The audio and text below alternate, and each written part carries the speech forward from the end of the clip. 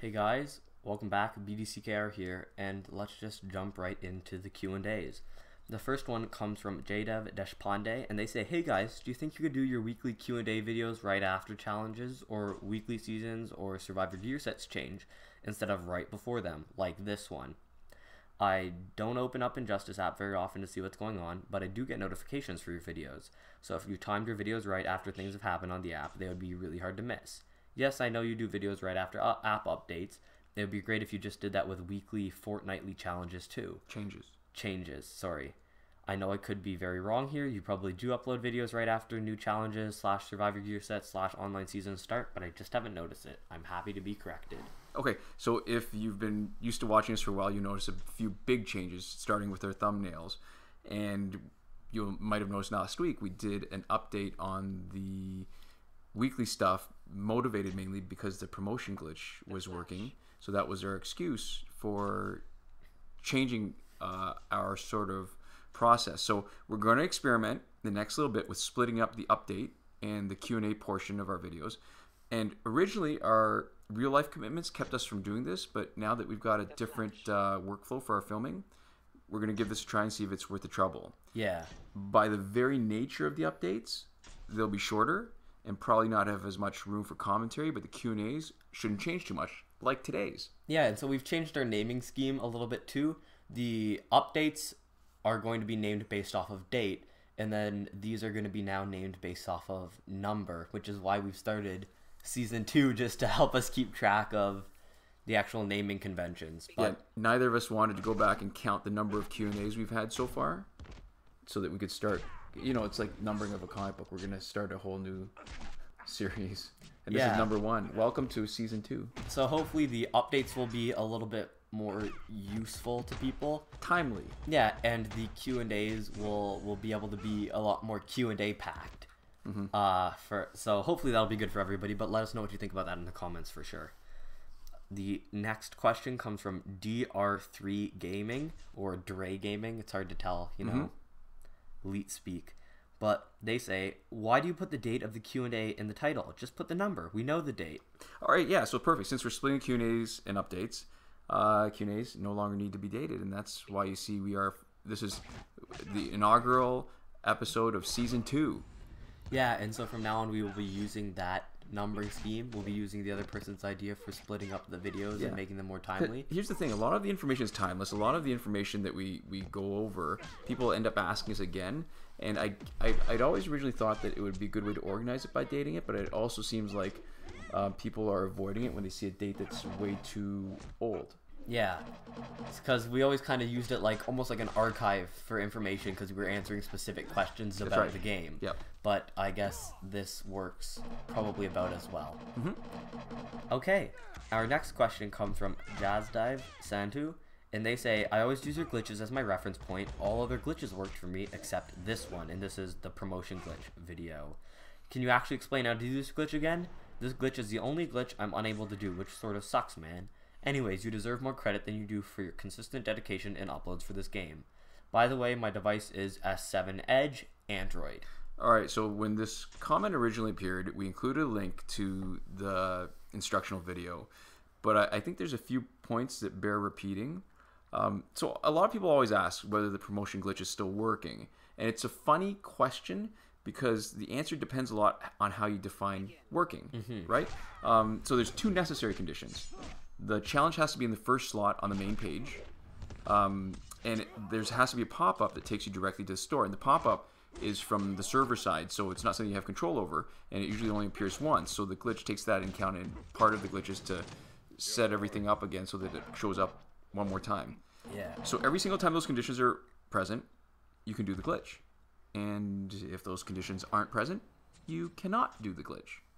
When it was first possible, the right conditions could last for days, and but the last time the conditions were there, they only last for a few hours. And it almost seems like they're doing that on purpose.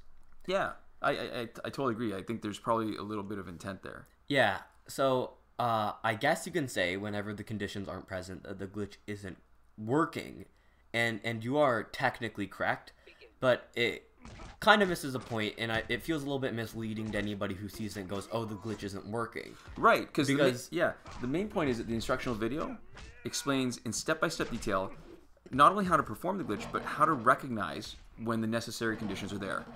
Yeah, so the glitch isn't usable, but it is still working. Like, all the principles are the same, all the execution is the same, the conditions just aren't right. Yeah, if you wanted to wait for us to record a new video each time the conditions are right, you know, you're kind of screwed, because there's a good chance that by the time we can post anything, the necessary conditions will be gone again. Yeah, so be prepared, learn how to do it ahead of time, and also learn how to recognize the next opportunity, because there's a good chance that it won't last very long. And I think that's probably the best way to do it, is to make sure you always have a kind of short, quick way to refresh yourself if you don't, and that you can recognize it for yourself.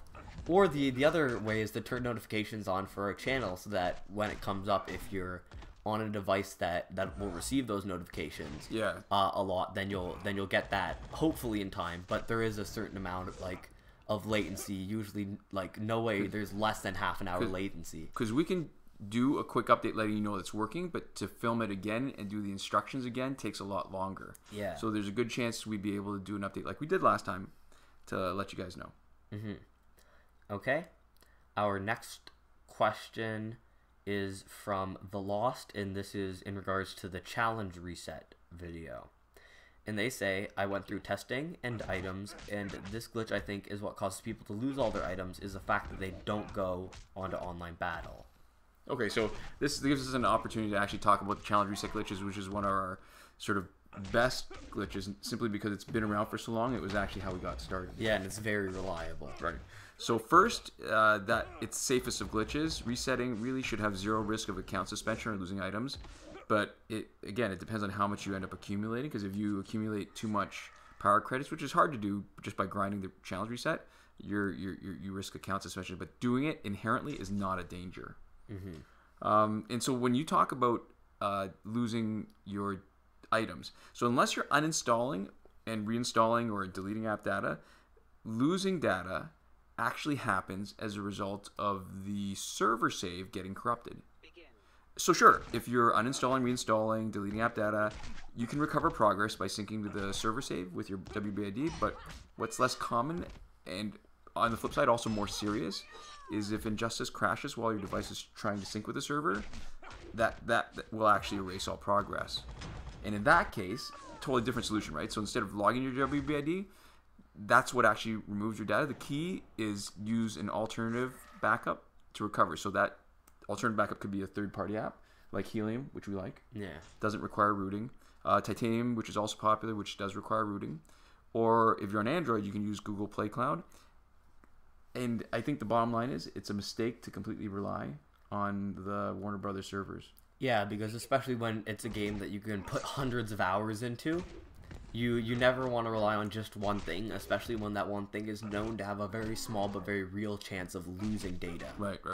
By no fault of your own. Even if you do everything perfectly otherwise, there's still the tiniest sliver of a chance, and if it's worth hundreds of hours to play, it's worth an hour or two to get a consistent backup that you can use for the rest of the time that you're playing.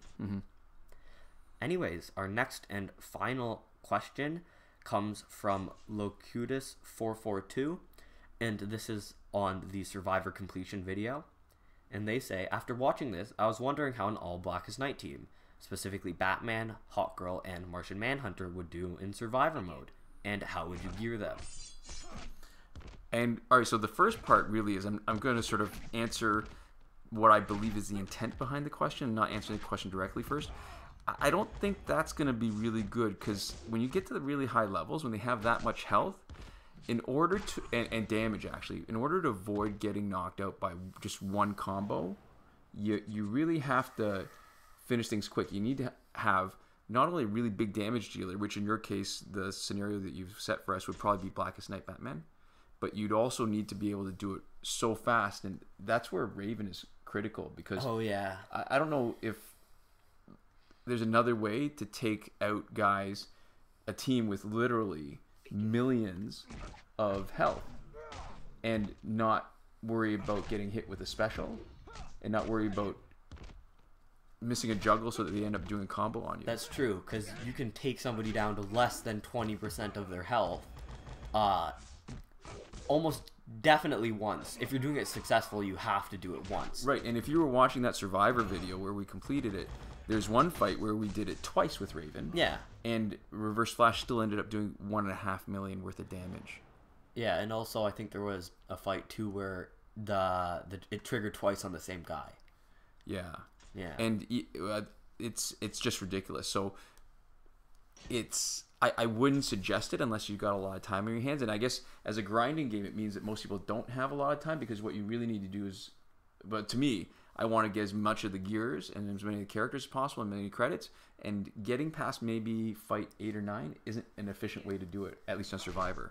Yeah, so I think the two real kind of requirements are Soul Taker Sword to get the damage enough to actually be able to kill people once you started killing people, and you almost need Raven to get that first kind of pick, to get that first kill. People were doing it before Soul Taker Sword. Yeah. But they were also maybe spending a bit more time on it too.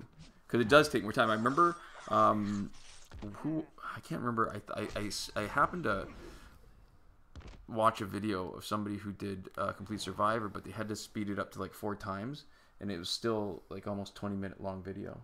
Yeah, so that's like an hour, more than an hour. Yeah, because listen, Reverse Flash still works even with lower damage, but it just takes so much longer, and then you have to be perfect for like not make a mistake. So I mean, to answer your actual question, if you're gonna really make a go at it, I'd love to see it, but it seems like the best technique would be to make Martian Manhunter your tank with the possibility of healing himself, maybe with the Lex Core gear like that glitch that we demonstrated. Blackest Night Batman should be your main damage dealer, because he's got just the highest potential anyways to start with. And Hawk Girl is interesting. I'm not sure what I'd do with her. Maybe make her a special specialist so that if you don't bring her out, she builds up bars of power and you can drop her in. And so maybe you do use some gears so you get some better effects or more damage out of her specials. I wouldn't suggest it though. I mean, it's not something that I want to try. Yeah. Okay, so that's the end of our questions. But what I actually wanted to talk about was Suicide Squad a little bit. Yeah, so we just saw the movie. We won't have, I guess, anything showing over this. It'll just be our rambling. But what did you think of the movie? Okay, so I guess apologies to maybe people who were expecting us to watch it earlier. It did take us a while to get around to it. I really wanted to like it, and there were some set pieces, there's some scenes that were spectacular, and in a subtle way. Like the first time we saw Chloe Sevigny, I don't know how to pronounce her name, June Moon, the doctor who changes into the Enchantress. There was where the hand reaches out and curls up and then turns over, and then all of a sudden she's I don't know that it wasn't really like fireworks spectacular, but it was to me that was beautiful. There were a lot of scenes like that I loved. I think I liked a lot of the individual moments a lot, but the problem was I liked a lot of the individual moments each independently more than I liked the movie as a whole. Yeah, this is what kills me. We talked a little bit off video about how in a lot of ways there's more than a superficial resemblance to the Avengers, right? Guardians of the Galaxy. Right, that too. Yeah. But how when you focus so much on different characters, then it makes it harder to care about them individually. So when you have a couple focuses, and it would have been a better payoff, I think, and there would have been more of an emotional buy-in if we knew these characters already, or they spent more time with the individual characters telling their stories. Yeah, like the prequel movies. That's what we were talking about for the Avengers. So Iron Man, I think, came out before. I think Captain America did too. And maybe Thor before the Avengers movie came out? Yeah, and so people said they did too much stuff in Age of Ultron. But I think that movie wouldn't have even worked at all if there hadn't been so many movies about all the characters before. If there hadn't already been a bunch of Iron Man movies and a bunch of even an Avengers movie beforehand. So there was a bunch of kind of character build-up for everybody. And then they did a ton of stuff, but all of it had a little bit more meaning because of all the stuff that had come before it. So I think I would have liked to have seen a Harley Quinn movie first.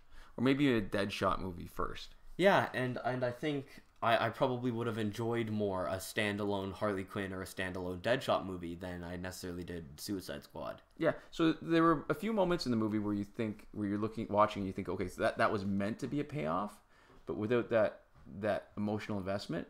it doesn't pay off the same way. Yeah. So a good example of actually a writer who does it perfectly, to me, would be Guy Gabriel K, which we can get into maybe in one of our unboxings a little bit.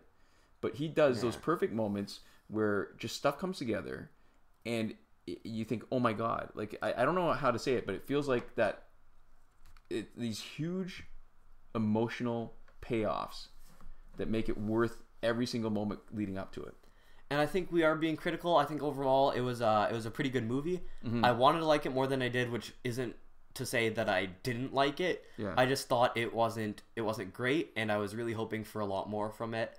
But it kind of followed in the footsteps of the previous DC movies I've seen, which is to say, not great, just okay. Mm-hmm. Anyways, that was our Q&A and a mini review of Suicide Squad. Yeah, maybe a few months late, but yeah. Thank you guys so much for watching. We'll see you guys next time. Komoda.